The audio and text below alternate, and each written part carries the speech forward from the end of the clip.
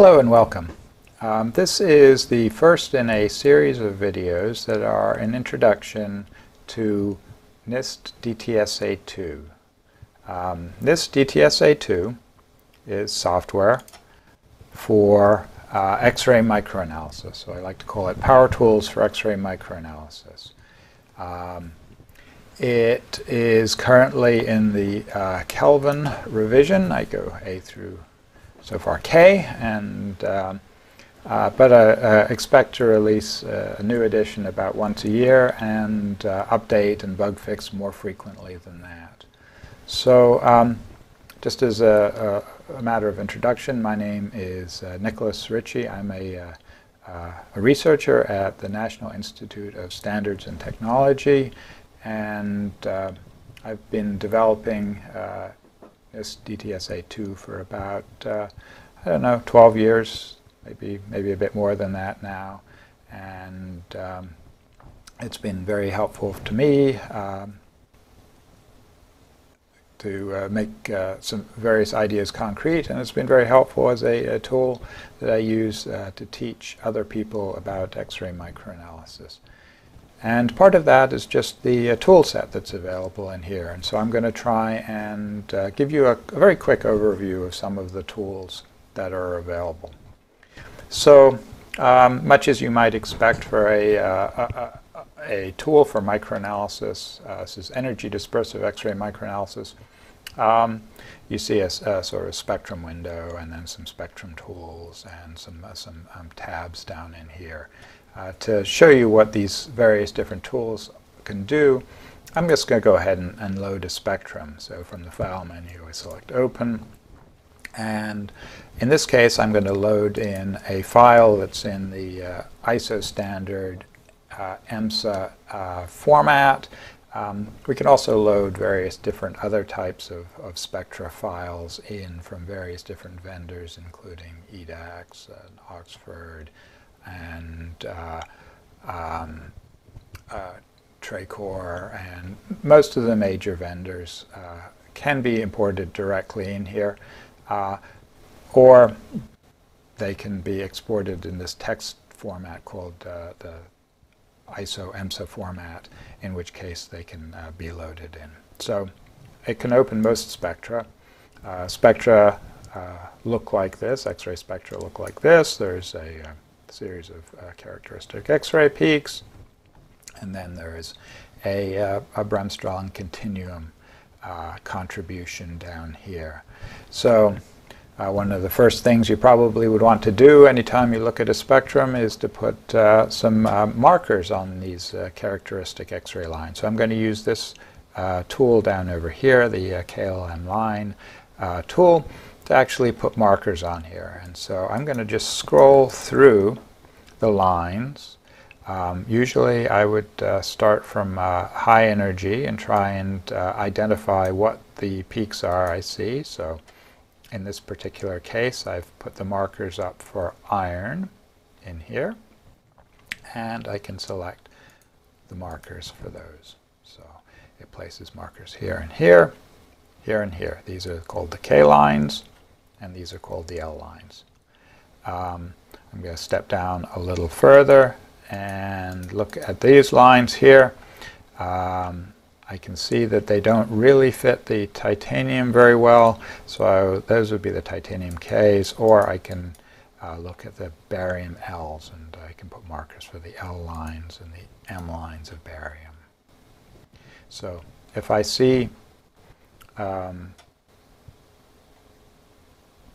a particular evidence for a particular element in there, I'm going to put all the lines associated with that element in there. I didn't check the K lines because they would be somewhere way out here, probably 40 or so kV. So we're not going to see them in the spectrum. But for all the lines you can see in the spectrum, I put the marks down. Okay, moving it further down, I see we have these peaks here, calcium. I put markers here, and I'm just going to step quickly through the rest of the lines here because I'm not really teaching how to do qual right now so much as just showing what you can do. So put markers on here, and I can specify to zoom in on a particular region. I can do these quick tools to zoom in on 0 to 5 kV, 10 kV, 15 kV, or 20. This particular spectrum was collected at 15 kV, and we can verify that because if we look at where the Bremsstrahlung or continuum goes to 0, we see that it goes to 0 very close to 15 kV. That means that this is called the Duane-Hunt limit, and it's consistent. So we have tools that we can use to visualize spectra. If we want to be more precise about zooming in, we can select a region, click and drag, and then it highlights that region in yellow. We get some information about the ranges and the number of counts, and I can click the Zoom to ROI button and it will display that. I've been in the background using the wheel on my mouse to scroll in and out vertically. That's a very convenient way to zoom in and out. I can also click and drag over here, and I can zoom in that way too, so that gives me a little bit more precise control. So if I click on the counts region, I get very precise control. I can also extract information about individual channels by double-clicking, and that tells me that this particular, at that NG, I've got that number of counts in that particular spectrum. So I can actually display multiple spectra. So let's go ahead and do that. And I'll look at the calcium standard too, and we can see now that if I double-click, it'll tell me the number of counts in both of these spectra. Okay? So now that we have two spectra up here, I double-click to get rid of the cursor. Now we can see how these two spectra compare. So I'm going to zoom out a little bit and look and see we have the calcium fluoride and then this K309, which is a glass containing multiple elements. And you can see that the K line in the calcium fluoride is much more intense than the K line in the glass because I'm displaying these on the same scale. Well, that's one way that you might want to display spectra. Another way is you can scale to the highest peak. That shows you that, and it reports it over here. Looks like that. Now, the most intense peak in every spectrum is scaled the same height. Then I can scale to the same probe dose. That's a way to compare spectra that were collected at different live times or different probe currents. I can scale to an equal integral so that the number of counts is normalized so that they're both similar in that regard. Or I can scale to a region integral. So in that case, I might select a particular peak, for example, and then I might say spectrum comparison, scale to region integral. Now, I hadn't mentioned it, but I probably ought to. And how do you actually get to these menus? Well, you would use the right mouse button. So you click the right mouse button, and that brings up a menu like this, which has various pieces of context-sensitive menu items. So these are things that you would want to do to your spectrum, and we'll go through most of them. But you can also, the menu that shows up varies. If you click in a region that is highlighted, you get a slightly different set of menu items based on tools that you would want for that highlighted region. Okay? So I'm just going to clear that region, and then I am going to go back to the scale. I usually use the same scale, so present the spectra on a scale, absolute scale of intensity, so by number of counts in the channel. So there are these tools for visualizing. There are also tools for doing things like peak integration. So sometimes you want to just know how many counts are in a particular peak, so I can swipe out a region encompassing the peak, and then I can use the peak tools to integrate the peak. Background corrected, I can integrate the peak, so this would be the background being these channels in here. If we were to continue the continuum, the Bremsstrahlung through here, and correct for that, we would get the background corrected peak intensity, essentially all the peak that is above this level here.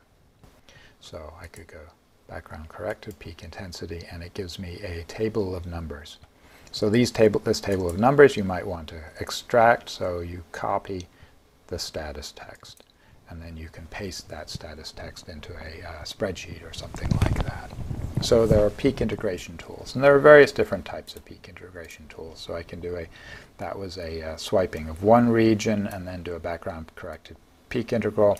I could select 3 regions, and I can use those to do a 3 ROI integration, in which case it uses this background level defined by these range of channels, this background level defined by this range of channels, and interpolates between them to estimate the background, and then subtracts that off from the integral of this range of channels. So that would be integrate peak 3 ROI integration.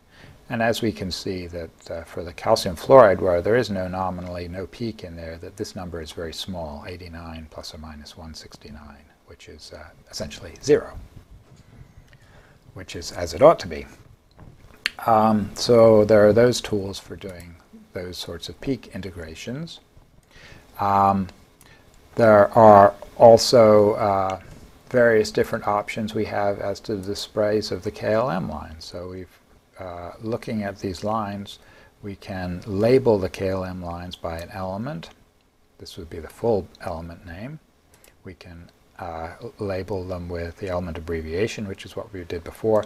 Large abbreviation, this is sometimes useful if you want to output the spectrum as displayed for a paper or a report. KLM labels. Siegbahn, so these are Siegbahn notation, so this says that this peak here is actually the iron K alpha plus 2 additional lines. Actually, if we zoom in here, we can see those lines. So what are those lines? Where are they're these two here. Okay. When we zoom out, it actually is smart enough to know to combine them into one line where there were 2, so as not to have too much clutter of lines here. Okay, another option, Siegbahn lines. IUPAC. IUPAC is the preferred notation for characteristic X-ray lines, the modern notation, albeit not widely used, but it's far less ambiguous and far more precise way of labeling peaks, so it's generally preferred. You can also label them with the family, so this is to say this is iron K alpha, this is the iron K beta, and like this. So you have a lot of different options as to how you label your spectra. I usually just leave the element abbreviation, and that gives us something that looks like that. So, okay, so you have the spectrum here, and you want to put it into a report. How would you go about doing that? Well, I might scale it up, so I can see what I want to see, and then I would copy this as a bitmap. So copying it as a bitmap actually produces a very, very high quality representation of what you see here. The scaling is a little counterintuitive in the sense that the size of the lettering depends upon the size of the display on the screen. So Usually what I do is I pick a consistent size displayed up here in this left-hand corner. So that's to say that this width here from that to that is 1235 pixels, and the height is 295 pixels. So that every spectrum shows up with the same scale in the report. I actually usually pick 800 by 250. So I would do that by actually just dragging the window and resizing the window to get 800 by 250. And I find that produces a spectrum in which the labels for the lines and the labels for this energy are about the right size. So I could go copy as bitmap, or I can go save as displayed. So saving as displayed, I'll put this on the desktop, and this is the K309 spectrum. And I get a spectrum here. I can double click on that, and you can see that it's actually a very, very high fidelity representation of it. You can zoom in a lot and get see that it's a very, very good quality sort of thing that you would actually want to put into a publication or a report. It's actually transparent, so that if you put it onto a page, the background shows through underneath the labels here. So that's why in this particular case it looks like gray on black, but if you put this down on a white background, you would see gray on white background, or if you put it down on a green background, you'd see gray on green. So that's good for sort of PowerPoint presentations, because you can choose what your background is and have the lettering overlaid on it. So it's a really nice presentation for putting into reports. So that's one of the visualization tools that we have available to us. So I'm going to go back to full screen. In addition to that, on this front page, we have available to us a lot of spectrum information. So I can open and select multiple spectra using the spectrum list. If I select one spectrum, the properties associated with that one spectrum display over here. And so there's a lot of information here. Some of it was read out of the file, and some of it was set up from this default detector. We'll discuss a bit more about that, because that's a fairly sophisticated topic, but it's an important one, and one we need to get into about the default detector, but it's not what we'll discuss right now. For the moment, we'll get various pieces of information out of the spectrum, like the live time, or the what the probe current was, or what the beam energy was. And so those pieces of information actually come from the spectrum. And then information about the detector and other things actually come from this information over here. So we got that information too.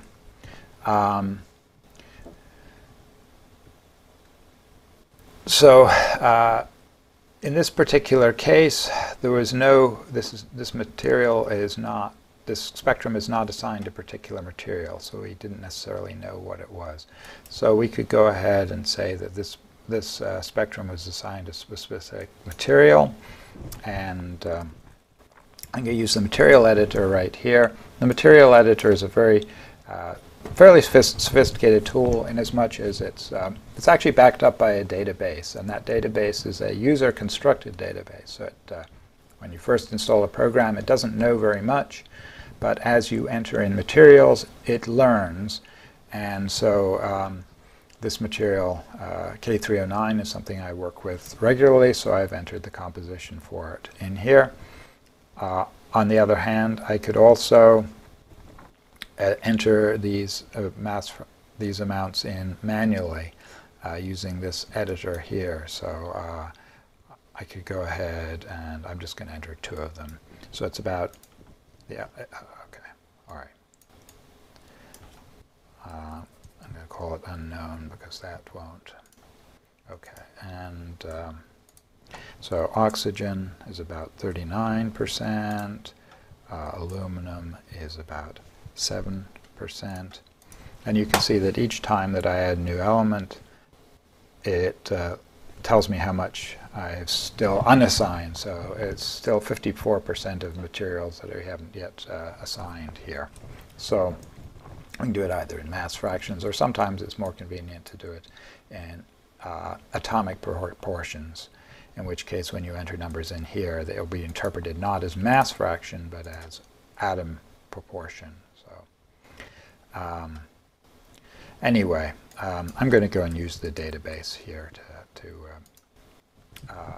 enter that in. So when I click this button here, it goes and searches the database and gives us that recorded values. Now that I've entered it in here, you'll see that this information is shown down here. This composition of this material is this. And I differentiate, there's 2 different sorts of compositions that are important. There's the composition which we enter in saying this is what we know it to be, and then there's also the composition which I'd call the measured composition, which is after you've gone and quantified it.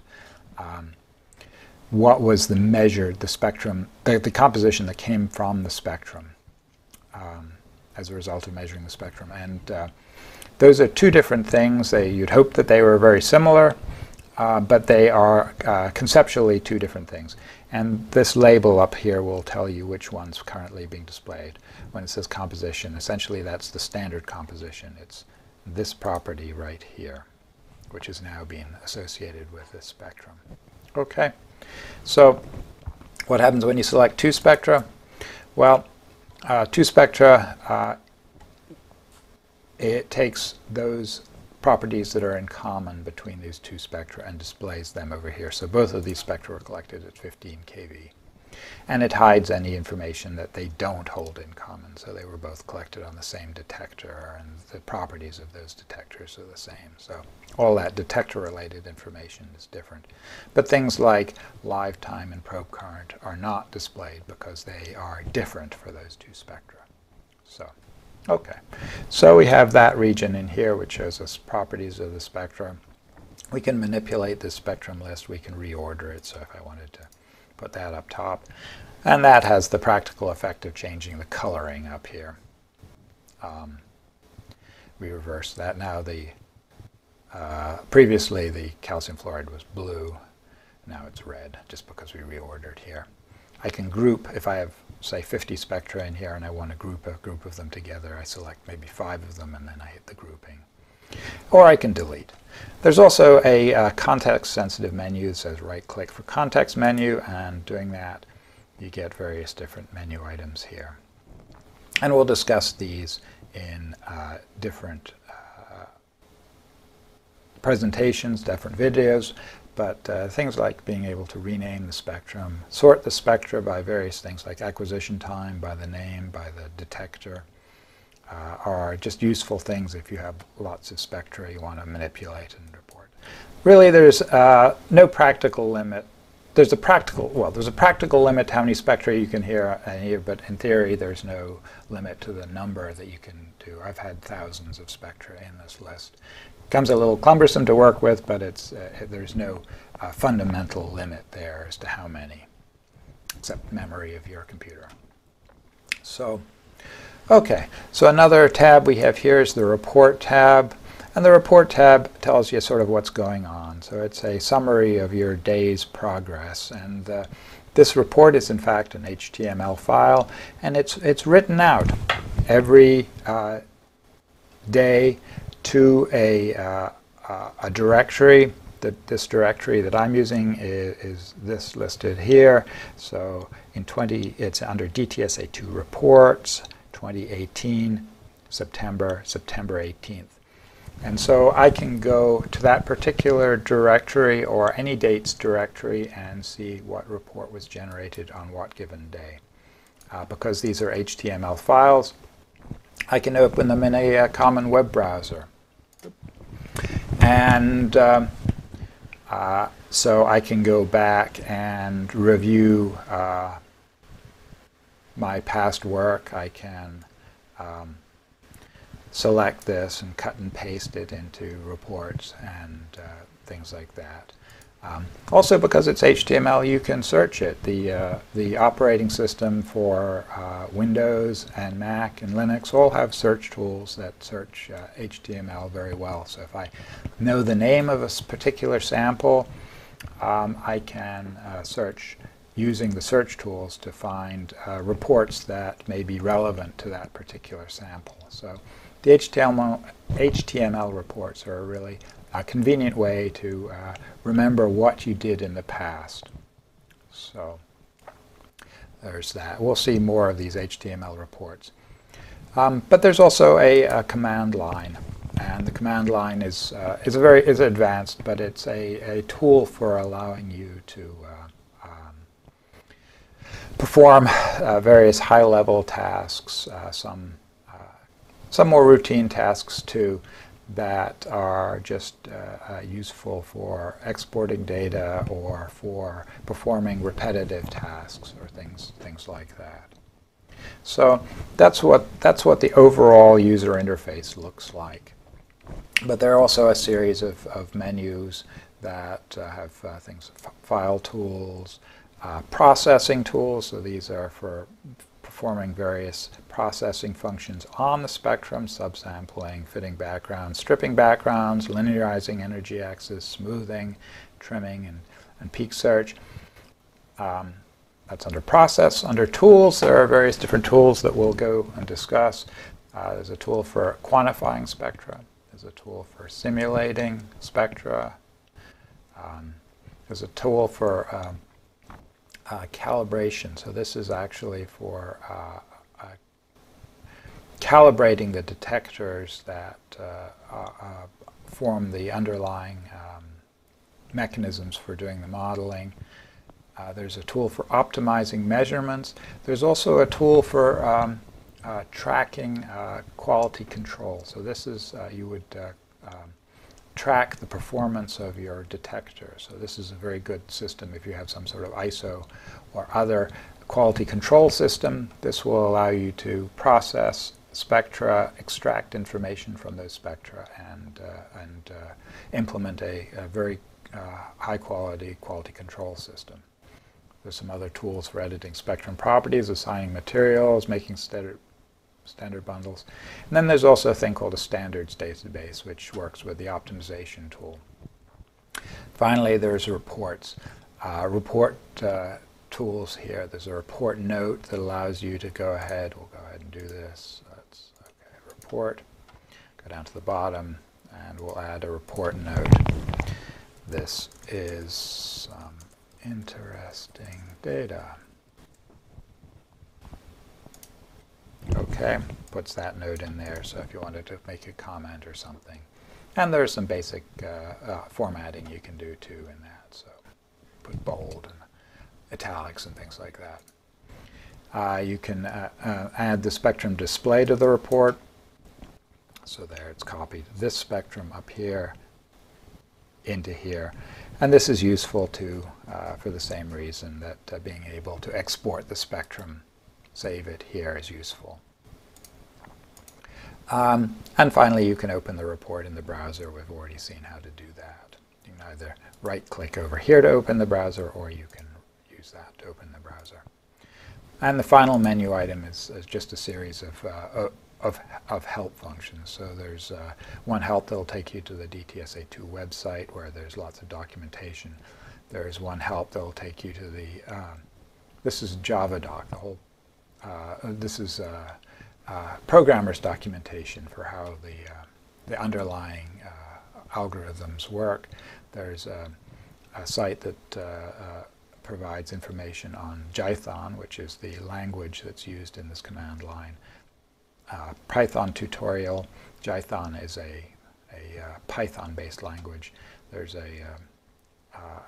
also about DTSA-II, which tells you some information about that. So there's lots of various different options here, and a lot of tools that we will discuss in subsequent videos.